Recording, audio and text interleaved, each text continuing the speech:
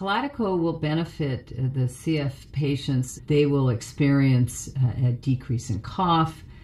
It'll be easier to breathe as demonstrated by improved lung function. They'll have fewer infections resulting in antibiotics, and they'll gain weight. In lung airways and passages in other organs, cell surfaces have tiny proteins called CFTR. These act as channels for chloride ions to regulate the movement of salt and water in and out of cells.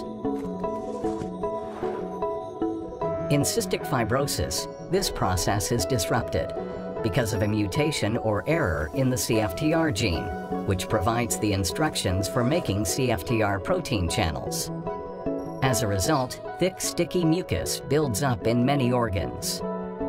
Some CFTR mutations can cause what's called a gating defect, where the CFTR protein channels are present at the cell surface but fail to open correctly.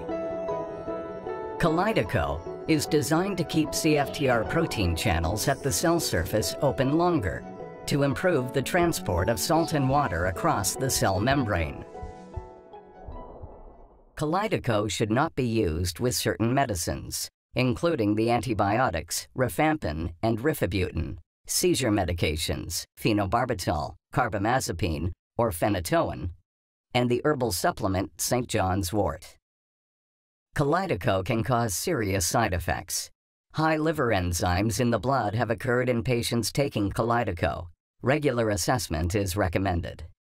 The most common side effects associated with Kalydeco include headache, upper respiratory tract infection or common cold, including sore throat, nasal or sinus congestion, and runny nose, stomach or abdominal pain, diarrhea, rash, nausea, and dizziness.